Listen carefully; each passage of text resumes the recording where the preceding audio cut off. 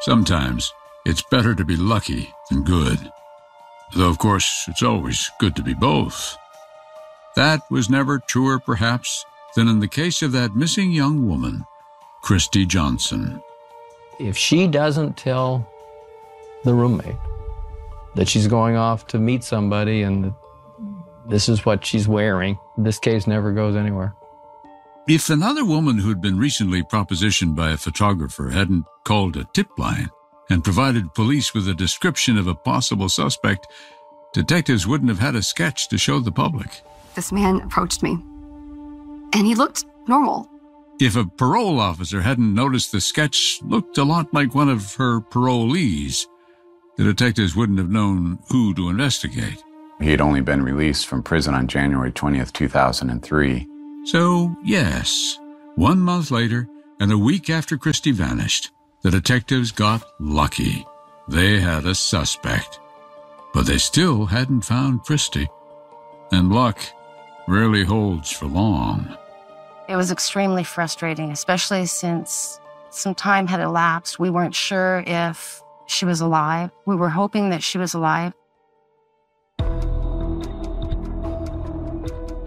In this episode, you'll hear about disturbing similarities, the mall, the man, Bond film auditions, and more women. I was watching the news one morning, having a cup of coffee, and the story was on, and there was this drawing of someone, a composite, and I recognized him immediately. You'll hear how a laptop computer discovered during a routine search turned up some chilling evidence. There were shots of women with the long-sleeve white shirt, a tie, a short black miniskirt, nylons, and stiletto black heels. And you'll hear about the gruesome discovery in an exclusive neighborhood of L.A. Her hands had been bound, her body stuffed in a sleeping bag. Police say she's been there a while. I'm Keith Morrison, and this is Murder in the Hollywood Hills, a podcast from Dateline, Episode 3. The Girl with the Hibiscus Tattoo.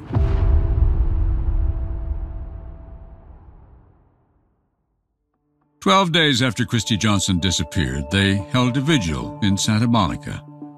As roughly 24 heavy-hearted souls gathered outside a big Episcopal church that Thursday night, feelings of hope and dread seemed to hang in the air like an unresolved chord.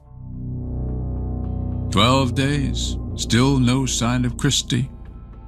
And though there was also no proof that she was dead, Kristi's mom seemed somehow reconciled. We wanted to do something as a memorial to Kristi's life at that church in Santa Monica. That's Terry Hall, Kristi's mom. The chief of police and the captain of the Santa Monica Police Department did come to visit me, and they said that they really felt that Kristi was probably not alive.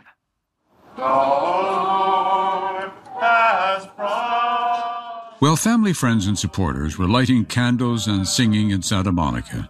Detective Virginia Obenchain was 11 miles away in West Hollywood, searching an empty building, her latest stop on a trail of leads. It was a trail that began with the sketch police released, based on the description Susan Murphy had given them of the man who'd met her at the mall and invited her to a Bond girl audition. And then a parole officer called in to say the sketch resembled one of her parolees. She said his name was Victor Paleologus, 40 years old, white male, about 6'2". In law enforcement jargon, the guy was a 290, which meant he was a convicted sex offender. So then detectives did a computer search and discovered he was already in jail. Mr. Paleologus happened to be in custody because Beverly Hills arrested him on unrelated charges to our case, but they arrested him for grand theft auto with a fraudulent application used to purchase a BMW. So he had been arrested on February 17th, and he was in county jail awaiting charges on that. February 17th? That was just 2 days after Kristi Johnson disappeared. It was possible, but seemed unlikely that this Paleologus would be their suspect, but when detectives showed the mugshot to Susan Murphy, She said she was 100% sure that was the man who invited her to a Bond audition. And here's the thing. According to the parole officer, Paleologos had listed 980 La Cienega on parole forms as his address. 980 La Cienega was just steps away from where Susan Murphy and her boyfriend said they confronted the man. The detectives figured if Susan Murphy had been asked to come to that location, so near to where Paleologos was supposed to be living, well, maybe Kristi had been taken there too. It was a 2-story multi-use complex. There was a restaurant downstairs, which once was owned by Paleologos, and his apartment was on the 2nd floor, and it was an old dance studio. What'd you find there? Oh, he had different pamphlets and mail and stationery from the Century City Hotel. And then downstairs in a basement, we found his items, and among them was his laptop computer. Okay, what was on that? There were shots of women with the long sleeve white shirt, a tie, a short black mini skirt, nylons, and stiletto black heels. Were they like porno shots or more glamour shots? I would say they were kind of soft porn shots. Okay. But the very same costume that he had Susan Murphy wear, the very same costume that your missing girl apparently was asked to wear. Yes. As Obenchain conducted her own search, the forensics people picked away at every possible surface, looking for some kind of evidence that would show Kristi had been there. Even dogs were brought in. Maybe they could detect Kristi's scent. But no, there was nothing. Nothing there that tied Kristi Johnson to Victor Paleologos. You have to realize that was 20 years ago, over 20 years ago. DNA was not what it is today. Yeah. And plus, if a person wears gloves, you don't normally get the fingerprints. And so, the very next day, Detective Obenchain decided it was time her investigators had a chat with Victor Paleologos, who, at that moment, was cooling his heels at the Men's Central Jail. So we sent officers, or my fellow detectives out there, to go pick him up and bring him back to the station so we could interview him. But there was a problem. Somebody at the jail had evidently tipped off Paleologos that the Santa Monica police were on their way to talk to him. Because once the detectives from Santa Monica arrived at the jail, Victor Paleologos could not be found. He was down in the laundry area, and he asked a couple of the inmates to switch wristbands with him and said he would give them $5,000 each. It was a matter of life or death. Well, we all know that there is no death penalty for auto theft. No, indeed, but clearly there was something he wanted to avoid revealing, and himself especially. Correct. Clearly an act of desperation. One of the detainees from whom Paleologos tried to buy a wristband was a 5'5" Hispanic male. Not someone that anyone would ever confuse with a 6'2" Paleologos. But desperate men sometimes do desperate things. What I'm showing is a photograph of Mr. Paleologos, and he wrote under the picture, "Este es el sospechoso que me preguntó," meaning that this is the person that asked me. What did you think when you heard about that? That was probably about as good an admission of guilt as I could get. Well, true, except that alone didn't prove anything. Did not prove Paleologos had ever met Kristi. Did not prove he made her disappear.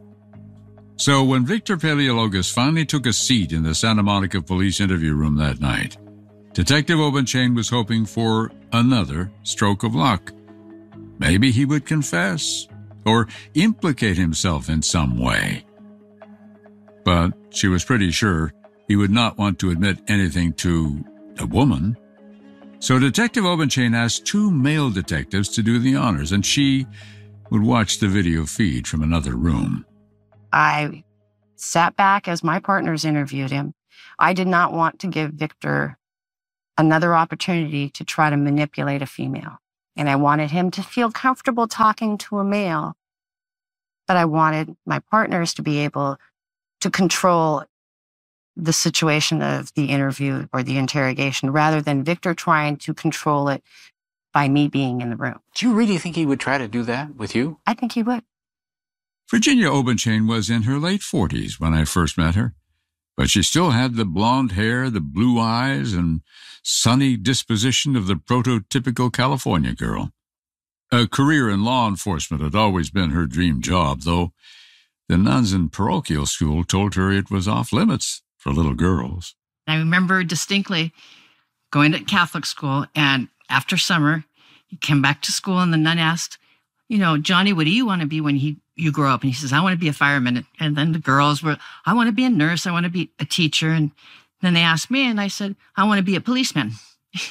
And she said, you can't be a policeman. I said, yes, I can. Good for you. And then you did. And I did. But it wasn't as simple as that, really. Now, when it came time to choose a major in college, Virginia toyed with the idea of pre-med before settling on business administration. I was going to go into labor law. And at 26 years old, I said, it's now or never. So I quit my job and joined the police force. Well, so it had been on your mind all that time? Yes. In her 19 years on the police force, first in patrol, then narcotics, and then auto theft, Virginia Obenchain had learned a lot about human beings. Some people were just not on the up and up, and simply couldn't be trusted ever to do the right thing. And as she sat watching the video feed of the interview with Victor Paleologos, that conclusion never seemed more true. I could tell that he was lying. He had that attitude of, I have no idea why you're talking to me. Where's Kristi? We need to find her if we can help her. I can't help you. You knew he knew something, and he's not telling you. That must be awfully frustrating. It was extremely frustrating, especially since some time had elapsed. We knew that it was critical that we find her as soon as possible on the chance that she was still alive so that we can get aid to her. In one particularly telling exchange, interrogators asked Paleologos why he tried to steal a BMW 2 days after Kristi Johnson vanished. Well, he had told my partners that were interviewing him that he wanted to go to Mexico.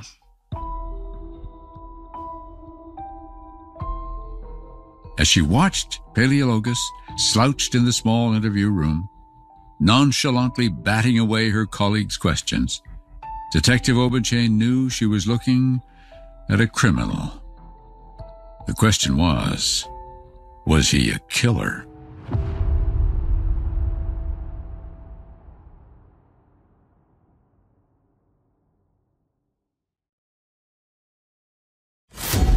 For true crime fans, nothing is more chilling than watching Dateline. Have you ever seen such a thing before? For podcast fans, nothing is more chilling than listening. What goes through your mind when you make a discovery like that? And when you subscribe to Dateline Premium, it gets even better. Excuse me if I sound a little skeptical. Every episode is ad-free. Ooh, wow. So this could be your ace in the hole. And not just ad-free, you also get early access to new intriguing mysteries and exclusive bonus content. So what were you afraid of? Dateline Premium. Subscribe now on Apple Podcasts, Spotify, or DatelinePremium.com. You ready for what's coming?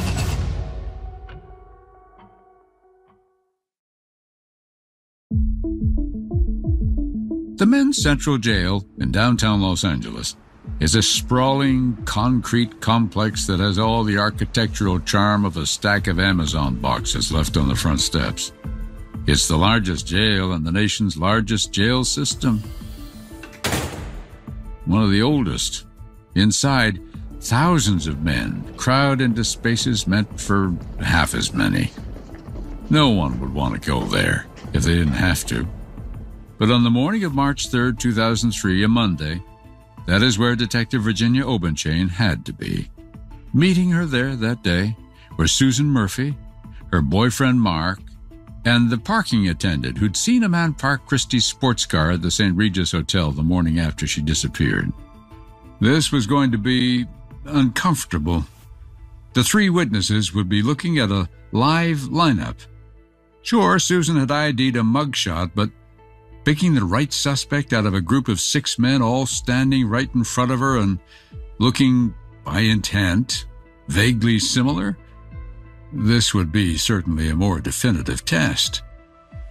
But even before the 6 men were let in, Detective Obenchain sensed trouble. Generally, arranging a live lineup is a relatively straightforward proposition.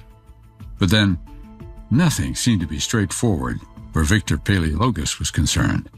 I anticipated there would be a problem with this because he was growing his hair and he was growing a beard, and that's not how he appeared when he approached the girls. So I got a warrant, a search warrant, basically forcing him to shave his beard and cut his hair. Huh. I bet he didn't feel too good about that, did he? No, he was not a real happy camper. And so they take you into a room where there's a big window. That is Susan Murphy. I was terrified. I really was. Does it look like they can see you? It does. And they explained that the way the lights shoot up and the way the lights shoot down, that it makes it impossible for them to see you. It was a big room. Theater seating. The men in the lineup stood on a platform up front, and Paleologos was third from the left. Like all the others, he was wearing a yellow jail-issued sweatshirt with a big numeral 3 on his chest. His hair seemed to be mussed up, pulled down over his forehead, different from the composite and mugshot photos that had been used in previous photo arrays. You can get up and walk right in front of it to see. I didn't need to do that. I knew who it was immediately. And he was like disguising himself, like acting all weird and like trying to cut. And I just instantly like, what is he doing? And I was like, that's the guy for sure. He's like making weird faces and flattened out his hair. He tried to look so different. I remember that thinking, God, what a jerk. Susan's boyfriend, Mark, also identified Paleologos as the man he had confronted in West Hollywood. But the parking lot attendant? Well, that was a different story. He picked a completely different person. He didn't pick Victor up. Did that end up sending you in the wrong direction or holding you up? No.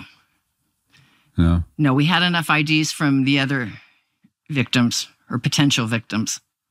Other victims? Yes, by then several other women had called the police tip line. Some were responding to media reports of a man claiming to be a photographer who had approached women at the Century City Mall.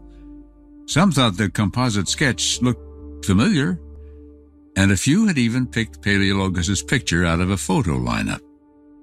But as Detective Obenchain stood there in the lineup room saying her goodbyes to the witnesses, she knew she had a problem. Without finding Kristi, either dead or alive, she was in the unenviable position of having a suspect, but no crime to charge him with. It was about 3 o'clock that afternoon when she and another detective walked out of the thick-walled jail. They were standing on the sidewalk when both their cell phones suddenly lit up. For more than an hour, officers had been trying to reach them, but there was no phone reception inside the jail. Thing was, said the callers, there was action in the Hollywood Hills. A little after noon that day, hikers had spotted what they thought was a body, 75 feet down a steep slope off of Skyline Drive. 3 hikers were up in the Lookout Mountain area, and one of them walked a little further down the hill, confirmed it was a body, and then found a neighbor and asked the neighbor to call the police. Back in the city room of the LA Times, reporter Andrew Blankstein was watching the breaking news on TV. So I remember very distinctly that the helicopter shot from above where the body was discovered. Andrew Blankstein is now an investigative reporter for NBC News. And then I remember having the conversation, getting a call, making calls with sources, first talking about that this is the body of Kristi Johnson and then the suspect. Yes, by then the media knew all about Victor Paleologos, though his name had not been reported yet. While Blankstein worked his sources within the LAPD, Santa Monica detective Obenchain was trying to figure out how she would get down the side of that steep hill to where the body was. I wanted to get a closer look, but it was rather treacherous going down the side of the mountain. So they arranged to have the fire department send out a ladder truck, and they basically dangled me off the end of the ladder as they extended it. What do you do when you're out on the end of a ladder? I mean, that'd be terrifying. You hold it together because I am terrified of heights. But at the bottom of the ravine and off to the side in a neighbor's yard were about 30 news vans. And I said, oh, dear God, I can't show my fear. It was dark by then and turning colder as the detective was slowly lowered down the slope to the place where a woman's body lay crumpled and partially wrapped up in a blue sleeping bag. Her hands were bound behind her back with a shoestring. Had to be her. But problems. That month had been one of the wettest L.A. Februaries on record. The hillside was a slick, muddy slide, saturated by rain that would almost certainly have washed away any forensic evidence that might have been found on the body. And besides, she was decomposed from the shoulders up, so it was very hard to identify her. But the body did have the same type of tattoo that Kristi had on the small of her back. Oh yes, the tattoo. That scrolling purplish hibiscus tattoo. Well, there was no doubt in the detective's mind as to who it was, lying in the mud on that cold, soggy hillside. It would take a while for the medical examiner to gather dental records and make an official identification. So in the meantime, Kristi Johnson was toe-tagged, Jane Doe 28. She was wearing a zip-up hoodie, underwear, nylons, and the stiletto shoes. Not the miniskirt. Not the miniskirt and not the shirt. 2 days later, the autopsy made it all too obvious. Kristi's death had been violent. Hands tied, ankles bound together. A scuff on one of the stilettos suggested her body had been dragged at some point. Her hyoid bone was crushed in, and she also had a radiating fracture of the skull. Meaning what? Well, they couldn't really pinpoint how she got the radiating fracture, but we're surmising that she was strangled and her body was dumped over the side of the hill. And she must have hit a rock or a log or something, perimortem. Perimortem. That means Kristi Johnson was likely on the brink of death, but still alive when she was rolled down that hill. There was no trace of her attacker's DNA. Not a bit. Not under Kristi's fingernails and not anywhere else, for that matter. The wet weather had done its worst. As to time of death, now it seemed certain that Kristi Johnson had died within hours of leaving her apartment to meet a man she hoped might make her a star.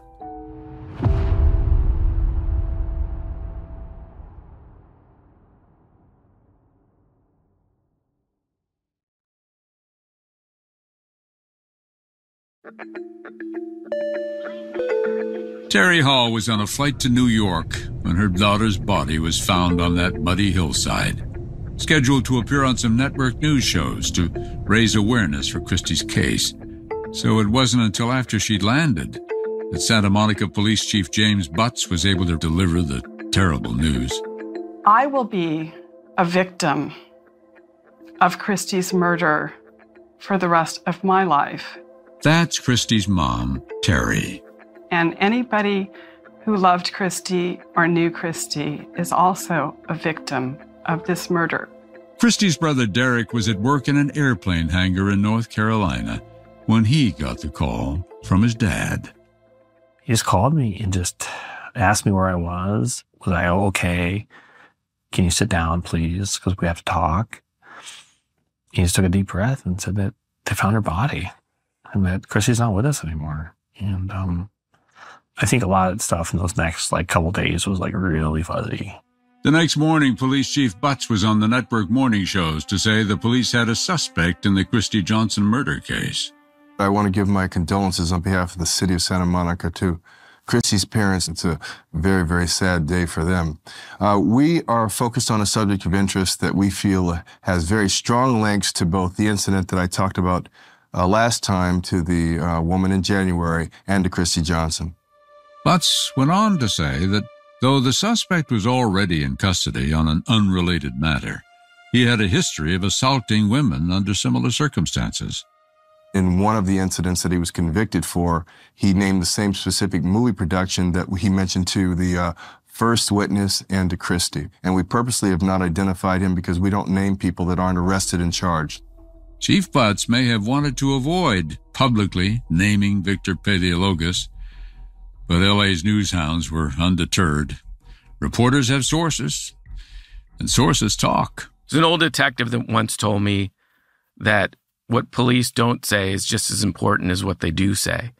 Former LA Times reporter Andrew Blankstein.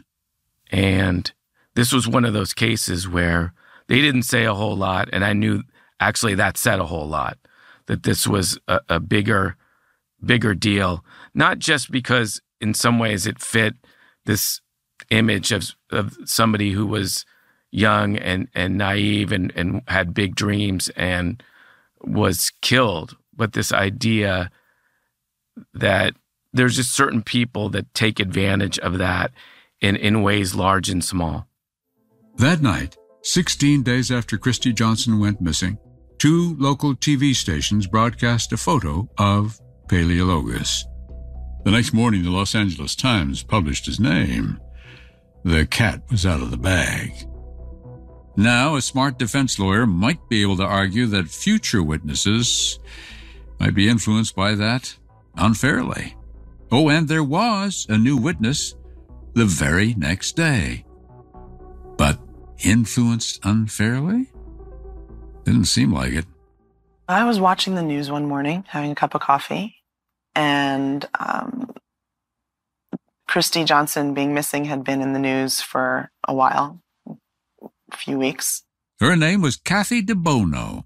The story was on, and the photo that they showed of him was an immediate recognition of who he was. So Kathy called the tip line that very morning. I just told them my story. Were you called down to look at a six-pack, as they call it, at a bunch of photographs? Yeah, yes. And when you saw that group of photographs, was it really obvious? Yeah. No doubt. No doubt. No question. Kathy's story went back to the late 90s. She was a 28-year-old actress at the time. She'd had bit parts on a number of TV shows, recurring roles on Chicago Hope and the old Star Trek sequel, Deep Space Nine. Kathy was on the lookout for a new opportunity, and that, she said, is when she met the man police suspected of killing Kristi Johnson. Where? Why, at the Century City Mall, just where Kristi met him. It was the later part of 98, early part of 1999. What happened? I was there shopping by myself one afternoon, and I was approached by a man who asked me if I was an actor or a model. And I said, yeah, I'm an actor. And then I just stopped and waited to hear what he had to say. Which was? He told me he really liked my legs. I was wearing shorts. And that he was working closely with the James Bond movies, and that they were looking for new people, people who weren't so recognizable, to be in promotions for the James Bond movies, James Bond girls, posters, advertisements, maybe promotions, a billboard things like that. even, possibly? Yes, yeah, he talked about billboards, sure. That sounded a bit scammy, but at least plausible to Kathy.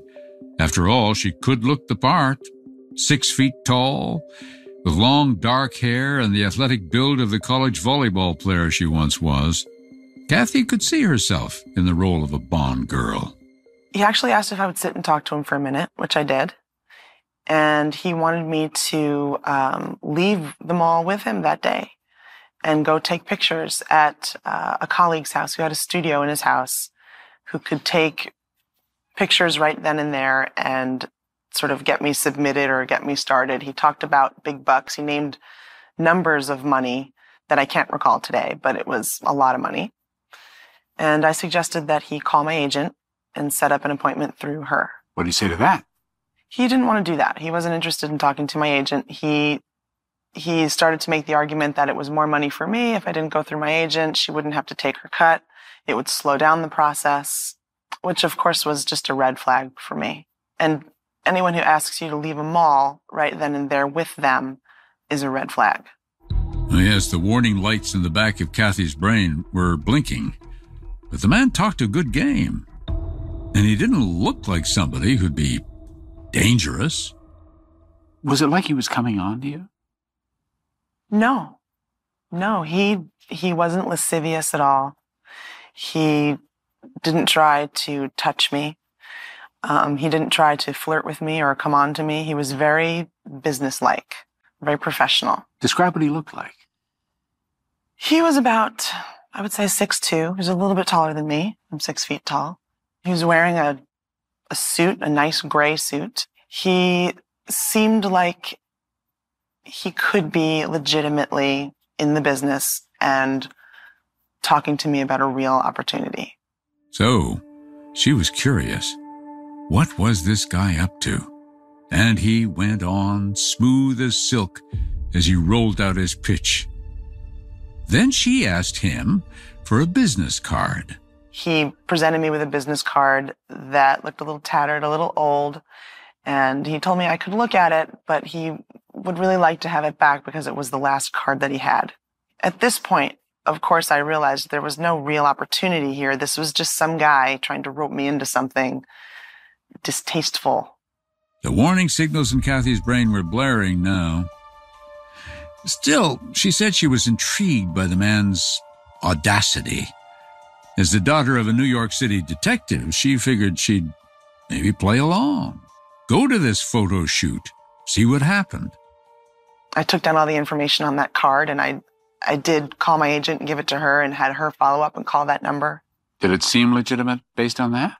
Well, the person whose card that was called my agent back after she had left him a message and said, tell her not to go to this meeting. That is not me. I don't know who has my card, but tell your client not to go.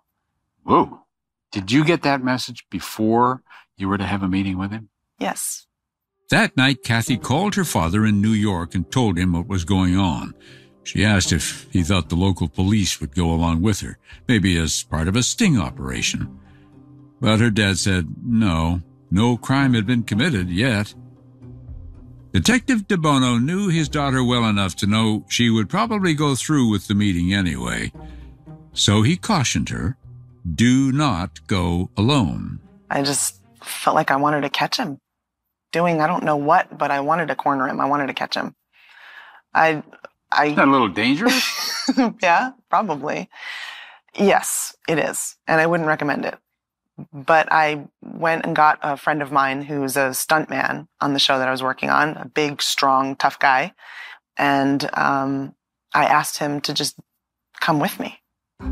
The next day, Kathy De Bono and her stuntman sidekick drove to an address in the Hollywood Hills where she'd been told the photo shoot would take place.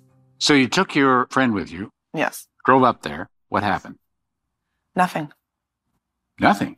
Nothing. I was instructed by him to wait in my car, in an area of the block where he told me to park. He said, bring your car here, park here. Someone will come out and get you, show you where to put your car, show you where to park your car, and then lead you to the house. And there you sat with the man in the car? Yeah. And nobody came? Nobody came. Do you think he was watching the car? My assumption is he was looking from somewhere and saw my friend in the car and just aborted his mission. A close call, to be sure. One that some other actress might have shrugged off as one of those things that can happen in Hollywood, just part of the scene. But not Kathy De Bono.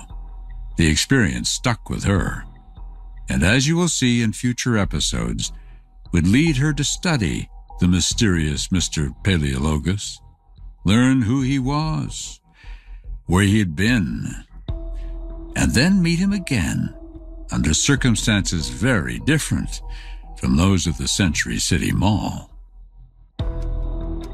Next time on Murder in the Hollywood Hills.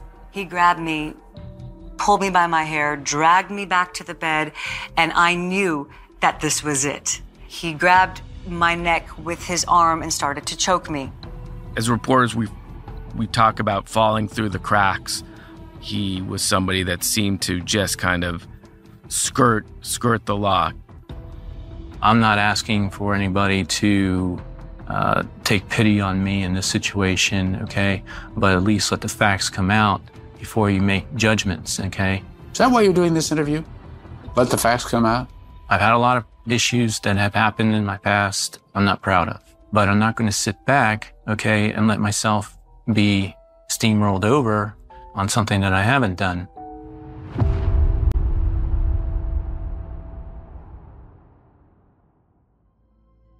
Murder in the Hollywood Hills is a production of Dateline and NBC News.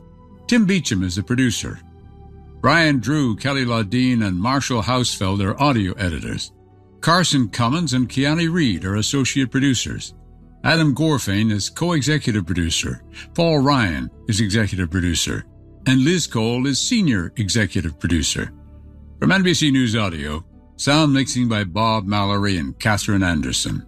Bryson Barnes is head of audio production.